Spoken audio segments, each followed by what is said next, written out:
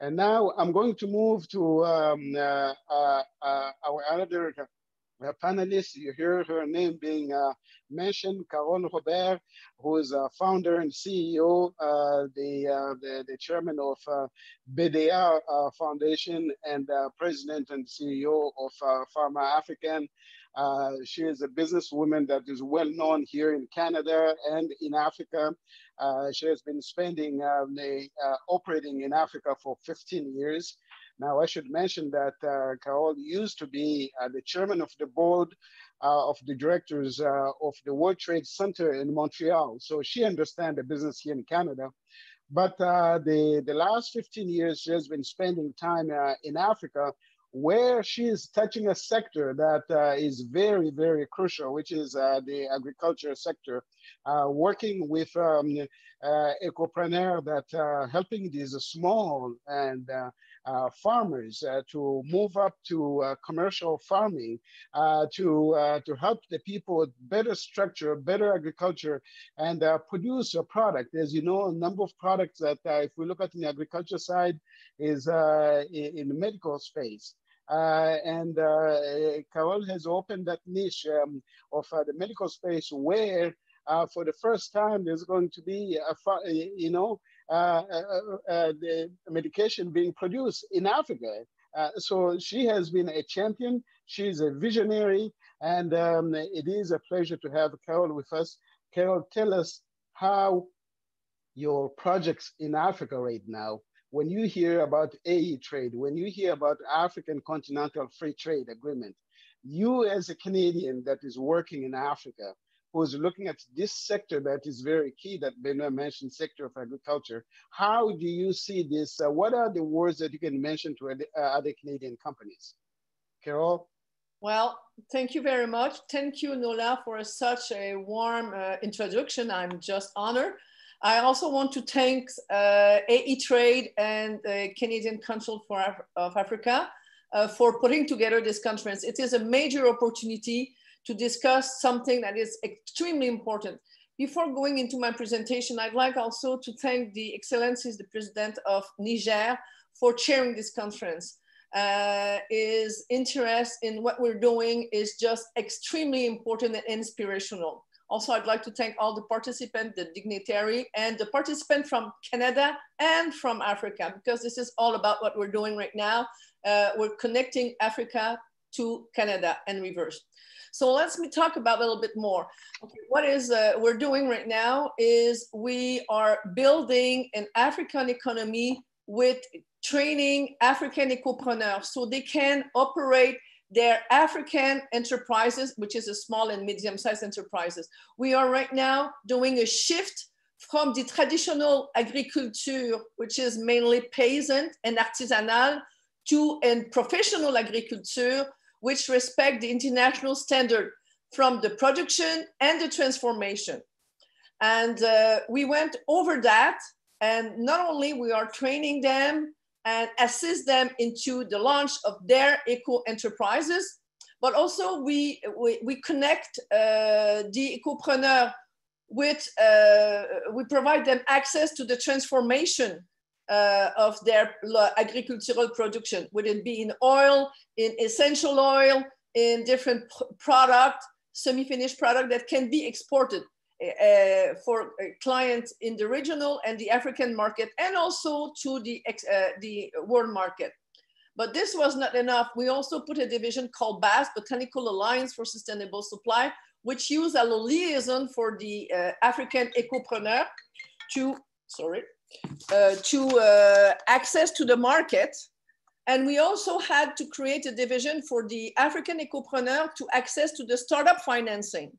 So this shift from the agricultural, artisanal agriculture to the professional agriculture is extremely vital to create local economy. And this is where we had been selected by numerous countries as a post-COVID priority program, because not only we provide local job, local SME creation, but also those SME, those African SME can produce quality control health products that are needed in the pandemic, but also they are playing an important role into the food security and the food supply chain.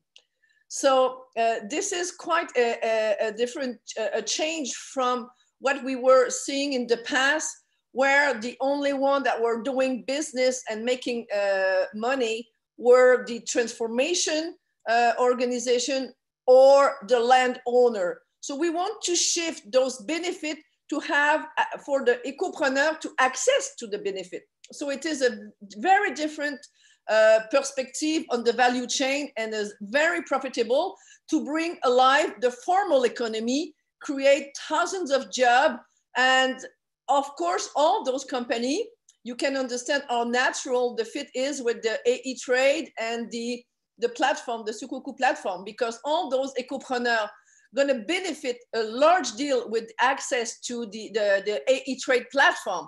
It's going to bring them the capability to connect with the continental market.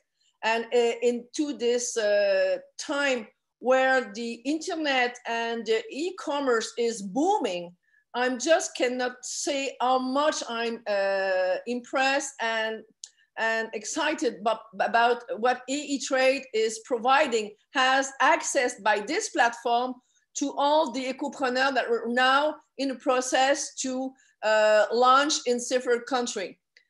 Right now, we are moving on implementing the BDA program, which has started in DRC, into the 5 regions of the African continent. So we have a program in development in Western Africa, in Eastern Africa, in North Africa, and in Western Africa. Of course, having started it in DRC, I'd like to address a special thank to the African Bank of Development, who have financed our first step a long time ago in DRC, up to a point that recently, and I'm proud to announce that we have been selected by the National Agriculture Ministry and the African Development Bank to be one of the 5th national DRC incubator, because we operate as a national, because we get implemented nationally. So this program is called PEJAB, P-E-J-A-B, which means Programme Entrepreneuriat des Jeunes en Agri-Business. This PEJAB program is expanding in other different countries and is giving a demonstration how strong the commitment for developing agriculture and job and industrialization, local industrialization into the agriculture is a main priority right now in Africa.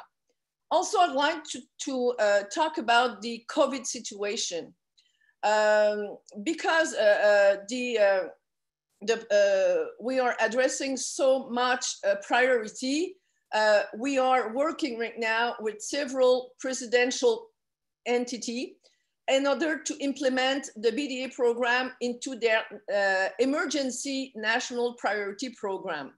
So all of that give an idea that time has come to make a shift into the agriculture thinking, bring professionalism into the production, and move from this peasant agriculture to a more formal, SME-oriented, local African SME, producing and transforming among the quality, international quality standard.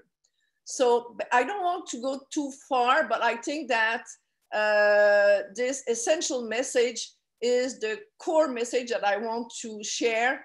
And I'm very happy that we have the occasion to network with the high-level organization, national governments, and multilateral donor and bilateral donors to implement locally those programs which create hundreds and hundreds of entrepreneurs, SME, and thousands of jobs. So thank you for giving me the chance to address to this audience. I make a point for being short, and thank you very much.